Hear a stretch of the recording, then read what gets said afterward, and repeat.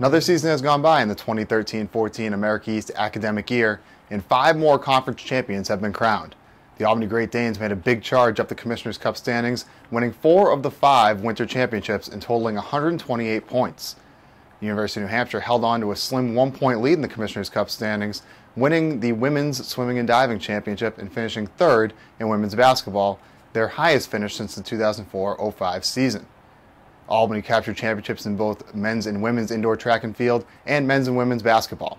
UNH won its 2nd straight women's swimming and diving title and 6th overall, totaling an America East Championship record 877 points at the meet held at WPI in February.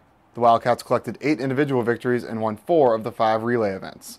Albany swept the men's and women's indoor track and field titles for the 2nd straight year.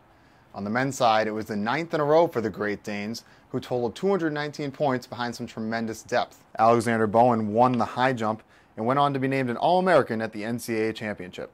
The women's side totaled 198.5 points to win their 4th America East title in 5 years. Sylvia Del Fava collected a pair of victories in distance events, while Ayanna James and Michelle Anthony also had event wins. Albany captured the men's basketball title for the 2nd straight season as the number 4 seed and became the first repeat champion in 7 years. The Great Danes defeated Mount St. Mary's in the NCAA first round, the 8th NCAA tournament win in America East history. Albany's season ended with a hard-fought game against top-seeded Florida. The Albany women's basketball team became just the 4th program in conference history to win 3 straight America East titles, defeating Stony Brook 70-46 in the America East title game.